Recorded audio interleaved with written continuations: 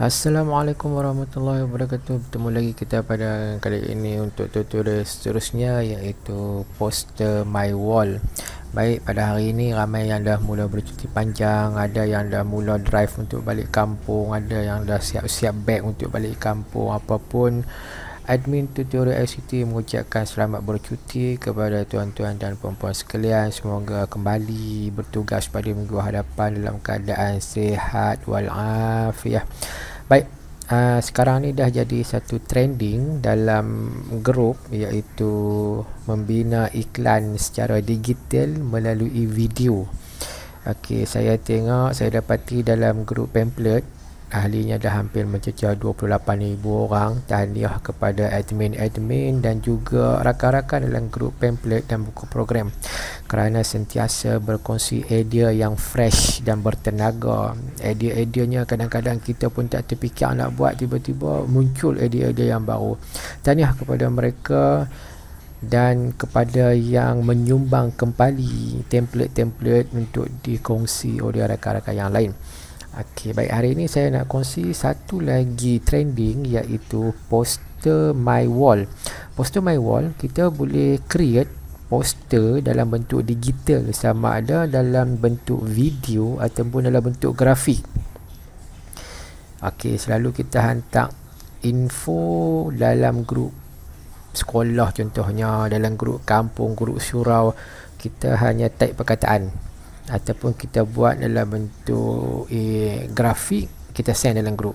Okey, sekarang ni kita mencuba sesuatu yang baru, kita buat dalam bentuk video interaktif, siap dengan ada animasinya, siap dengan ada lagu latarnya, kemudian kita post masuk ke dalam grup. Jadi info kita tu nampak lebih menarik dan orang pun minat untuk membaca walaupun sekejap sahaja. Okey, baik. Antara aplikasi popular yang digunakan adalah poster Mywall. Okey, poster Mywall, kita boleh bina kita punya video secara online. Okey, ini alamatnya www.postermywall.com. Okey, baik. Sebelum saya cerita bagaimana untuk buat video, kita akan sama-sama menjelajah dari menu ke menu untuk mengetahui apa yang ada dalam poster Mywall. Okey, baik. Apabila kita buka web poster Mywall, ini antara interface yang ada di sini. Kemudian kita scroll ke bawah, ada lagi maklumat-maklumat yang diberikan dan juga desain-desain yang telah disediakan. Kita boleh tengoklah satu persatu. Okey, baik. Okey, menu pertama yang saya nak cerita ialah create a design. Okey, create a design. Okey, ada dua menu, iaitu new design dan new video. New design adalah untuk mencipta poster dalam bentuk grafik. Ingatlah, poster dalam bentuk grafik. Dan new video untuk mencipta poster dalam bentuk video. Cuba perhatikan, kalau kita klik new design, gambar di belakang ni gambar statik. Kata kita klik new video, tengok gambar di belakang ni bergerak, maksudnya gambar ni dalam bentuk video. Okey. Okey, yang kedua ialah browse template. Okey, browse template ni, okey, template-template yang dah disediakan dalam poster Mywall. Ada Halloween, ada Thanksgiving, ada Christmas Day, ada event flyer, macam-macam lagi.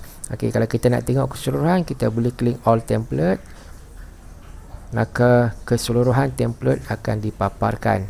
Okey, kalau kita tengok banyak sangat template-template yang menarik. Okey, kemudian yang ni di sebelah sini template-template dalam bentuk index. Kalau kita nak cari dalam bentuk logo, kita klik logo. Okey, dia akan keluar dalam bentuk logo. Kalau kita nak cari dalam bentuk certificate, okey, kita klik certificate, dia akan keluar dalam bentuk certificate. Okey, baik. Okey, seterusnya menu di sebelah ni adalah produk. Okey, produk ni ada download, ada video, ada print, ada bulk print, ada all digital produk. Okey, baik. Sebelah ni ada subscription. Okey, sebelah ni menu untuk kita search template, untuk kita search template kita sendiri. Okey, kadang-kadang template yang ada di sini tak menepati dengan apa yang kita nak, jadi kita boleh search sendiri. Contohnya saya nak cari template berkaitan dengan annual dinner. Okey, saya type saja ANNUAL, annual, DINNER, kemudian enter. Okey, maka template annual dinner akan muncul. Okey, template annual dinner ni dia dalam bentuk grafik. Maksudnya dia campur dua-dua, sama ada dalam bentuk image dan juga bentuk video. Okey, kalau kata nak bentuk image, kita klik image. Okey, hanya template image saja yang akan dipaparkan. Okey, kalau kita nak template dalam bentuk video, kita klik video. Okey, maka template-template yang dipaparkan ni adalah dalam bentuk video, dan kalau kita bawa cursor ni, dia nampak dia bergerak. Daging tu berpusing-pusing. Oh, yang ni ada glitter. Okey, yang ni ada Ramadan Karim, ada bunga api, yang ni ada macam-macam lah. Okey, terpulang dekat kita mengikut apa yang kita suka, mengikut apa yang dikehendaki oleh pihak pentadbir. Okey, perlu diingatkan sekali lagi, poster Mywall ni ada dua versi. Yang pertama versi percuma dan kedua versi berbayar. Versi percuma sudah pastilah ada beberapa item yang limited, yang kita nak tapi tak dapat. Okey, kalau kata versi berbayar tu, dia boleh godek macam-macam. Okey, baik. Tapi biasanya kita guna sekejap saja, kita ambil yang percuma pun dah cukup dah, sudah memadai. Okey, baik. Kemudian di sini untuk kita alih bahasa, yang ada di sini bahasa Inggeris, bahasa Afrika, bahasa Indonesia, ni Dutch, ni Belanda, Sepanyol, Perancis. Tak apalah, kadang-kadang kita alih ke bahasa Melayu, jadi menu tak faham apa yang dia tulis. Jadi kita kekalkan dalam bahasa Inggeris walaupun kita tak berapa pandai bahasa Inggeris. Okey, baik.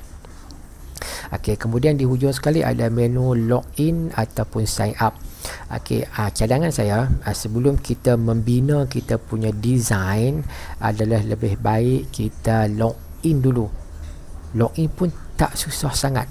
Login menggunakan akaun Gmail kita pun boleh, ataupun login menggunakan kita punya akaun Facebook. Saya mencadangkan kita login menggunakan akaun Gmail. Saya cukup tak berani kalau login menggunakan akaun Facebook. Sekarang ni kerap sangat kita dengar sebahagian kawan-kawan kita, dia punya akaun Facebook dia kena hack. Jadi kalau boleh kita login menggunakan akaun Gmail. Okey, saya ulang balik.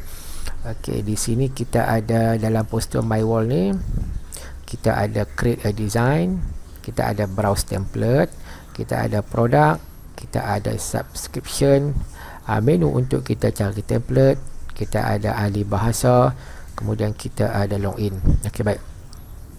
Untuk kita bina kita punya template dalam bentuk video ataupun grafik, ada beberapa cara lah, ada beberapa langkah. Sama ada kita create di sini ataupun kita klik create a design pun boleh. Tapi ingat, sekali lagi saya cadangkan, sebelum kita membina kita punya design, adalah lebih baik kita login terlebih dahulu. Okey, cara untuk login, klik login. Okey, klik Google. Bila kita klik Google, akaun Gmail kita akan keluar. Saya pilih akaun guru malaysia.edu.my. Okey, automatik dia akan muncul satu menu namanya My Stuff. Tadi tak ada My Stuff. Bila kita login, ada nama semua ni diambil daripada kita punya profile Gmail.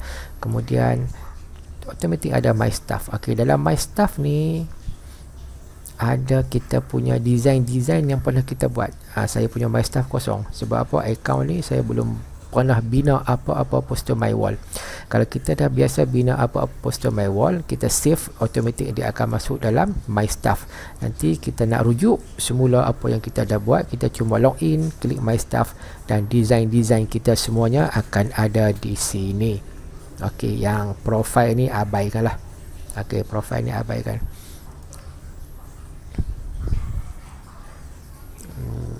Okey, dalam My Stuff ni pun kita boleh create a image, create a video. Jadi banyak cara untuk kita create kita punya image dan juga untuk create kita punya video.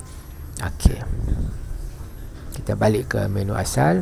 Okey, untuk balik ke muka depan, kita cuma perlu klik kepada perkataan poster Mywall ni. Okey, dia akan go to the home page. Okey, untuk siri yang pertama itu saja yang saya ceritakan pada petang ini, iaitu bagaimana untuk kita membina kita punya poster secara digital dalam bentuk image dan juga bentuk video menggunakan web poster Mywall. InsyaAllah saya akan sambung pada siri yang kedua, bagaimana untuk kita create a design kita punya poster dalam bentuk video. Okey, jumpa lagi. Assalamualaikum warahmatullahi wabarakatuh.